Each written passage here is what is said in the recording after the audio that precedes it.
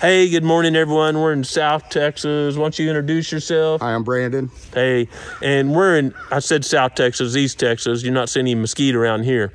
And we're a couple hundred yards in your property. Going to be a great day. Sun's out, beautiful day. And it was just frosted in Missouri, so I'm out here in a shirt. It's a great day for me. And we're by a little creek right here, going through the property, and right behind me, I stopped right here, is a great, nice hardwood, and there's several around. I'm just going to swing around slowly so I don't make y'all get real sick out here, but there's some nice ones around. And what we want to do is save these big hardwoods, because you and I have had too many deer seasons to grow them again. And your grandkids, we got grandkids here that want to enjoy this bottom through here. But there's also, man, I don't know, 1,000+ stems per acre of stuff that's not desirable for your mission. Yes, sir. So instead of spray over this with a helicopter, which would take out these few but nice quality hardwoods, I'm going to prescribe probably a hack and squirt or a different program in here, and we're finding a good forester that understands your mission. It's easy, unfortunately, for hardwoods like this to end up on the back of a logging truck and going out here while you're off working somewhere. So we're going to find a really good forester. In this part of Texas, we've done a lot with Acorn Forestry, do a great job.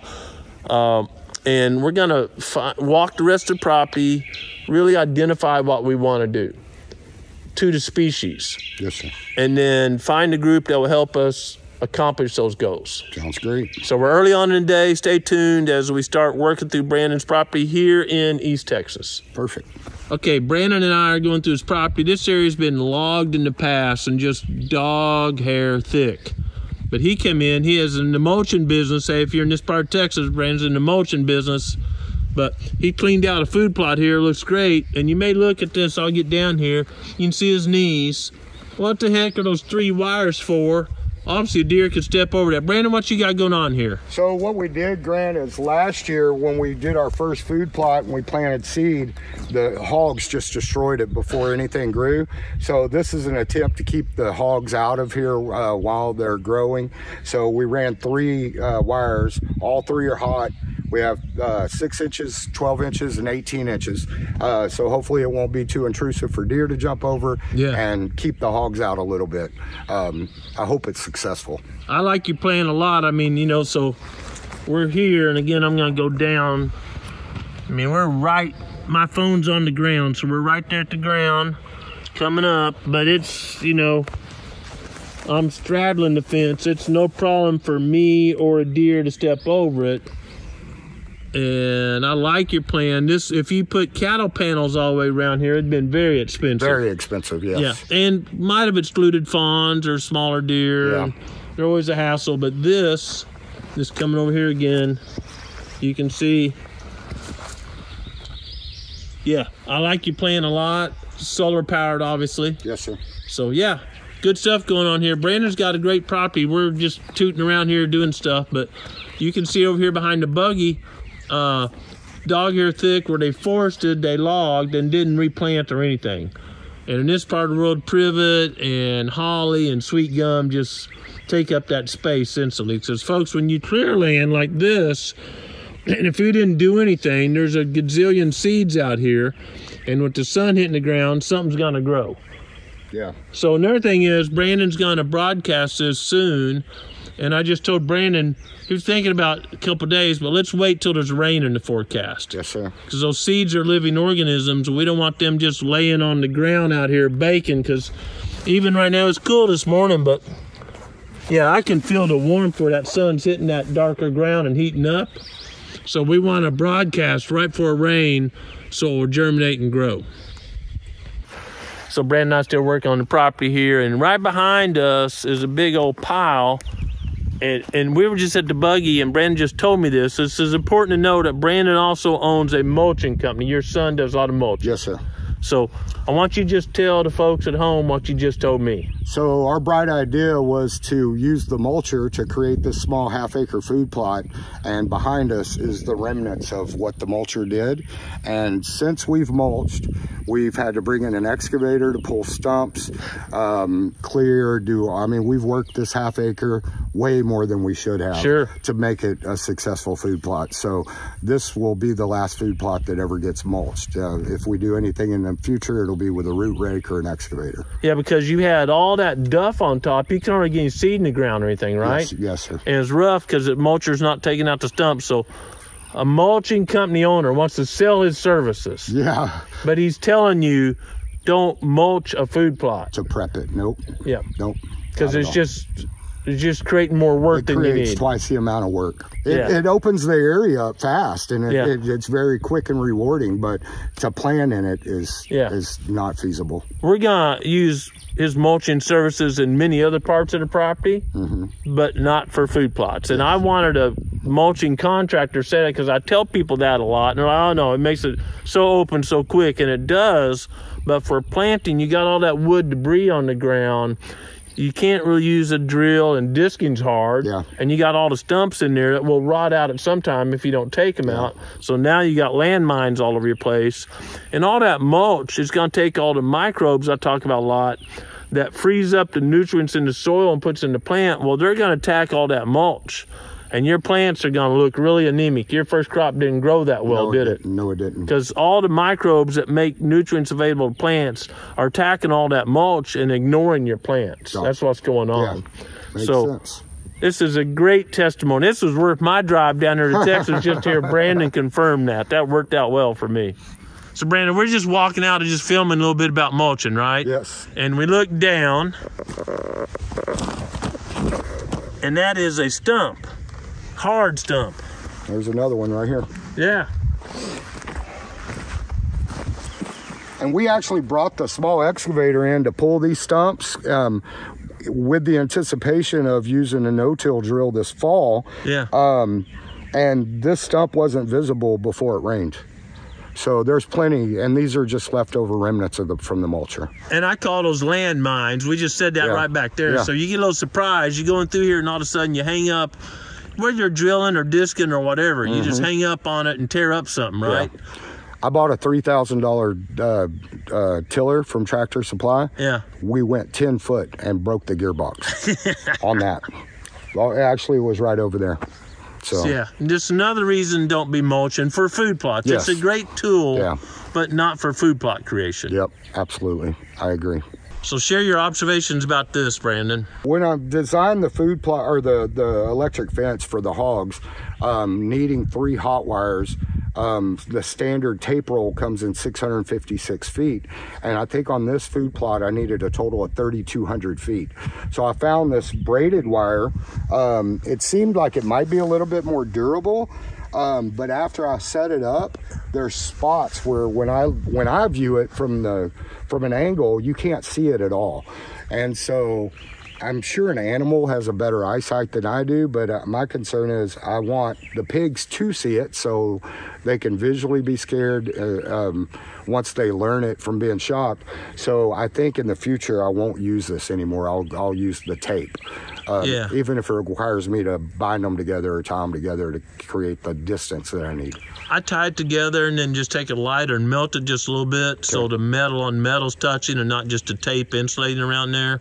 But the tape will actually do this a little bit, flutter in the wind, and that seems to spook critters also where the wire doesn't move in the wind as much. Yes, yeah. I'm not picking on Brandon. We've had a good time out here. We're still going, but I have this great friend, Andy Andrews. If you're a reader, please go to andyandrews.com or something like that. Read his books. They're awesome, a lot of life lessons. But one of Andy's famous quotes is, it's much easier to learn from other people's experience than have to make the mistakes ourselves. Absolutely. So Brandon's a gracious guy, and he's sharing us some stuff. So if you're fencing out hogs or whatever you're doing, Brandon's telling you to tape where it's better than the little skinny wire. Seems like it to me so far. And stumps, mulching, just hit that one again. Mulching's not the way to create a food plot. Not the way to create a food plot. Yeah, and have a plan before you get started. You would agree with that, right? Yes. Yeah, because we're going to redo a few things. All good, and great lessons here. Hope this is helping a bunch of y'all. Brandon and I just come up to another plot he's got going here, and you can see from here, see that tape wiggling in the wind all the time? You can just see it moving a little, just slight breeze. I mean, I barely even feel the breeze.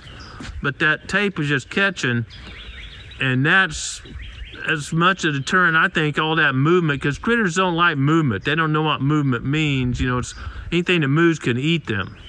So I think that's a big advantage of the tape over just a wire, because we can clearly see it. And it's, I mean, you look at a tree, it's, you know, it's not moving. There's just enough breeze to make that wire be flicking around. So tell me what you just told me, Brandon. So you put the fence up. I put the fence up and electrified it, and since then we have all this corn laying out on the ground. The pigs were in here daily and nightly eating corn, and so obviously the fence is being effective right now. It's been running about a week. So there's not a week's worth of corn, so that tells me other animals have been in here. Yeah, crows and stuff are flying in. Yeah, maybe even some deer. I don't have the camera set up on this feeder or in this plot still, right. But something's been in here eating, but if it were the pigs, there would be no corn. Yeah, yeah. So, so I know for a fact that it is keeping the pigs out right now. And I'm not seeing any pig tracks, even though it's rained. The pigs would have rooted enough, deep enough that we'd be seeing that sign. Yes, yeah.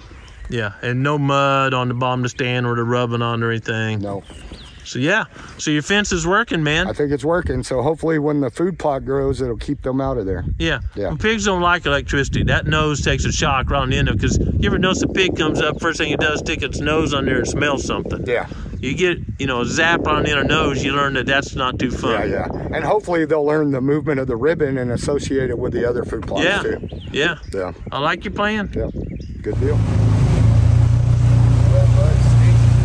All right, stop right here a second. All right, so you have several brands of blinds. Yes.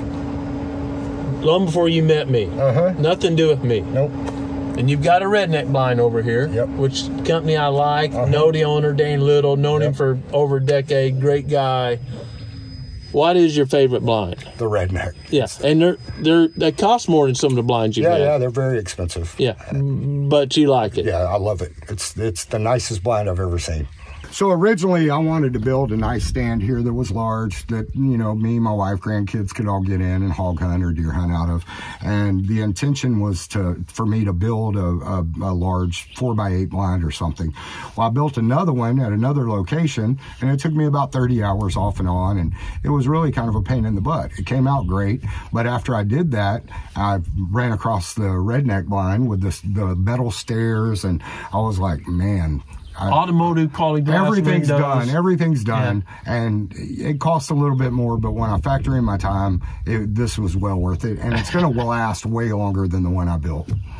You know, so I literally work all around America. I'm in Texas, and I'm getting ready to go to Maryland and Ontario and Georgia and Alabama. I work all over, folks. Daniel and I travel all the time, and we see people go to Lowe's and their pickups leaving, you know, squatted down in the back, and they got all the 2x6s and, you know, plywood, and some of them buy a generator and a nail gun out here, you know, all this stuff, you know, and take a week off work and all this stuff, and they build a blind out of wood, even though it's treated lumber, and a few years later it's rotting out, or, you know, step breaks and someone falls and gets hurt or whatever. So if you're building your own blind, you're a skilled craftsman, that's awesome, but just know that wood warps, wood breaks, and people could get hurt. And to be honest, the stair system and the stand was what sold me on buying the redneck. Okay. And then the cherry on top was the actual blind. Okay. You know, but for longevity, I couldn't have built that would last, you know, to get 10 that high off the ground. Yeah.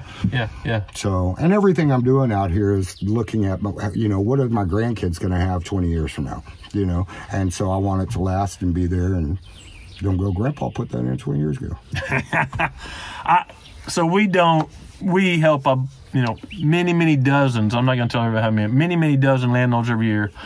And Brandon's just guy I found, he just has a great heart. Not all the people we help do we film. Nothing wrong with them or anything like that. They don't want to. They're all just go as fast as you can. Brandon and I are having a great day out here. But man, the heart of Brandon, and doing this for his family and his grandkids and his wife. He just shared with me he hadn't shot a deer in 3 years because he wants to do this for his family. Mm-hmm. Man, I love that. And I find so many hunters like that. They're great people to work with and be around, the heart, and just doing it for the right reason. Yeah. I'm loving it. Today's one of those good days, folks. So yeah, I'm biased. I've known Danny Little for, like I said, over a decade. Great guy. A lot of people don't know the backstory of Redneck, but just really briefly, Danny was a banker in a real small farming community in Missouri, and there was this company that made fiberglass playground equipment. Okay. And they went out of business overnight. And in a little bitty town, and like not only town people, but half the county farmers would have their day job, you know, building fiberglass playground equipment, and then work on their farm after hours, weekends, whatever. Danny was a banker, and this town just left, you know, his company left town overnight, and Danny was the banker that was holding notes on a bunch of these little, you know, family farms, whatnot. Yeah. And he was just saw people's heart just get ripped out, and he said, we got to find something to put these people to work. These are great Midwestern folks. They know fiberglass or skilled laborers, but they have nothing to do. And that was the birth of Redneck Blinds. A lot of people don't know that story. Know that. Yeah. And now, of course, it's huge, and they've got, you know, just really state-of-the-art manufacturing and do great quality stuff. And that all started for a banker's heart, a little small-town banker, not big, you know, family-owned bank, little-town bank, not some big, giant bank that's, you know, jacking us all off here, just ripping us all off. But the start of Redneck was to save a little Midwestern town, and that's pretty cool. That's important to me. And the quality of them are unbelievable. Yeah, because you got these Midwestern farm boys and girls working to build a quality product for them to make an income, but also to help this little town. So that story's not told. And I've always told the people, I think you need to share that. So now you know the story of why there is a Redneck Blind. That's cool. That's cool. I didn't know that. It was all about saving a little Midwestern town. We need more of that in America, folks. I think we need more. Absolutely.